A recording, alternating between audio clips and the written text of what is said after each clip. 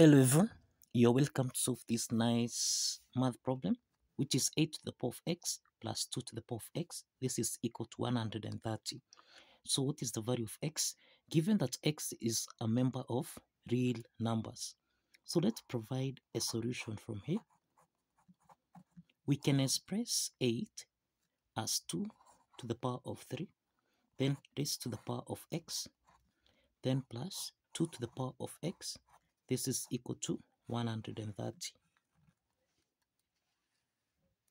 Now, 2 to the power of 3 to the power of x, this is in the form of a to the power of n, raised to the power of m, which we can express as a to the power of m raised to the power of n. Applying this exponent property, then we have 2 to the power of x raised to the power of 3, then plus 2 to the power of x. This is equal to 130.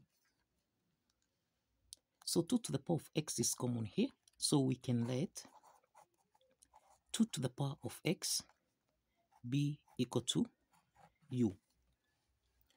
Let's substitute u where we have 2 to the power of x, so that we have u to the power of 3 plus u. This is equal to 130. The next step is to take 130 on the left hand side, so that we have u to the power of 3 plus u. Subtract 130. This is equal to 0. So we have u to the power of 3 plus u minus 130. We can express 130. This is the same thing as 26 multiplied by 5. So this is minus 26 multiplied by 5. This is equal to 0. Now, the next step from here, we have that we can express u.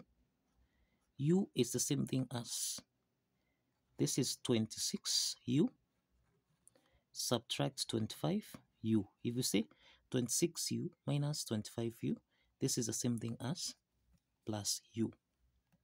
So we can substitute this so that we have u to the power of 3 plus 26u minus 25u, then subtract 26 times 5.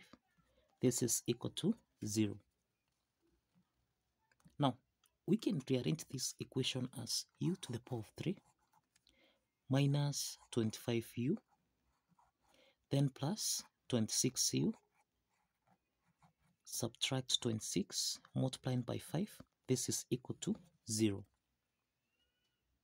Now, if we check from the first part here, u is common here, so we can factor out u so that we have u into the parentheses. This is u to the power of 2 minus 25, cross the parentheses, then plus. From the second part here, we have that 26 is common, so we can factor out 26 into the parentheses. This is u minus 5. This is equal to 0. Now we have here, this is u into the parentheses. We can express u squared minus 25 as u squared minus 5 to the power of 2, cross the parentheses, then plus 26 into the parentheses. This is u minus 5. This is equal to 0. Now, u squared minus 5 squared, this is in the form of a squared minus b squared, which we can express as a plus b multiplied by a minus b. So therefore, u to the power of 2 minus 5 to the power of 2, this can be expressed as u plus 5 multiplied by u minus 5. Let's substitute this so that we have u into the parentheses. We have u plus 5 multiplied by u minus 5, then plus 26 into the parentheses. This is u minus 5, cross the parentheses. This is equal to 0. So we have that u minus 5 is common here, so we can factor out u minus 5 into the parentheses. We have u multiplying by u plus 5, then plus, here we have 26, cross the parenthesis here, this is equal to 0. Okay, so we have u minus 5 into the parenthesis, this is u times u, which is u squared, then plus u times 5, this is 5u, then plus 26, cross the parenthesis, this is equal to 0. So again, we have got two parts here.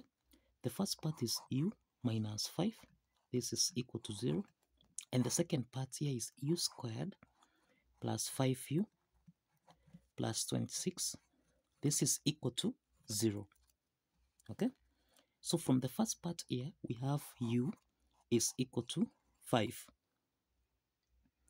Now, the second part here, this is a quadratic equation where we have a is equal to 1, b is equal to 5, and c is equal to 26. Now, let's assess the nature of the root of this quadratic equation. That means we determine the discriminant value, which is b squared minus 4ac. And therefore, let's substitute these values of a, b, and c. So we have 5 to the power of 2 minus 4 times a, which is 1, then times c, which is 26. So here we have 5 squared, this is 25, minus, we have 26 times 4. Now 6 times 4, this is 24, carry 2, then 4 times 2, 8 plus 2, this is 104. So we have 25 minus 104, and this essentially is equal to minus 79, which is less than 0. And this implies that we have two complex roots. We have two complex roots here. We have two complex roots. And this implies that here there is no real solution that can be obtained from this quadratic equation. So in other words, since we have that x is an element of real numbers, then we have that the quadratic equation is rejected. The quadratic equation is rejected. So let's focus on u, which is equal to 5. Now let's focus on u, which is equal to 5. Now, if you recall, we are saying that let 2 to the power of x be equal to u. Substituting u, we have 2 to the power of x. This is equal to 5. So for x here, we introduce logarithm on both sides. We have log 2 to the power of x. This is equal to log 5. And define that log 2 to the power of x. This is in the form of log a to the power of b, which we can express as b log a. Applying this power rule property of logarithm, then log 2 to the power of x becomes x log 2. This is equal to log 5. Now, let's divide both sides by log 2. Here we have log 2. So we can simplify log 2 and log 2 here, so that x is equal to log 5 divided by log 2. Now, log 5 over log 2, this is in the form of log a divided by log b, which we can express as log a to base b. Applying this logarithm property, then we have the value of x equal to, this is log 5 to base 2. So this is the value of x. Now, let's verify that this value of x here satisfies the equation. Let's verify as follows. If you recall, we have that 8 to the power of x plus 2 to the power of x. This is supposed to give us a value of 130.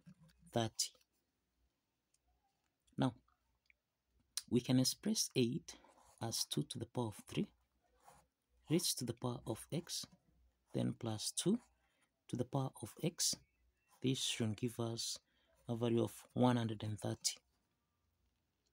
Let's substitute the value of x so that we have 2 to the power of 3 raised to the power of log 5 to base 2, then plus 2 to the power of log 5 to base 2.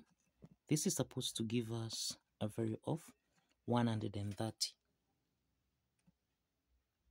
Now we have that 2 to the power of 3 raised to the power of log 5 to base 2. This is in the form of a to the power of n raised to the power of m, which we can express as a to the power of n multiplied by m. So this implies that we have 2 to the power of 3 multiplied by log 5 to base 2, then plus 2 to the power of log 5 to base 2. This is supposed to give us a value of 130. Now, since this is the power here, we can express this as 2 to the power of log 5 to the power of 3 to base 2, then plus 2 to the power of log 5 to base 2. This is supposed to give us a value of 130. So that now 2 to the power of log 5 to base 2, or 2 to the power of log 5 to the power of 3 to base 2, this is in the form of a to the power of log b to base a. This should give us a value of b.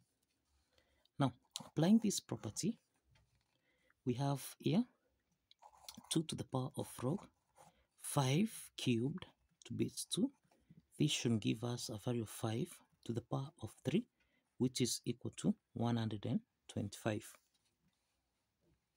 And we have that 2 to the power of log 5 to base 2. This should give us a value of 5. Substituting 125 and 5, this implies we have 125 plus 5. This is supposed to give us a value of 130. So 125 plus 5, this is 130, which is equal to 130. So the left hand side is equal to the right hand side.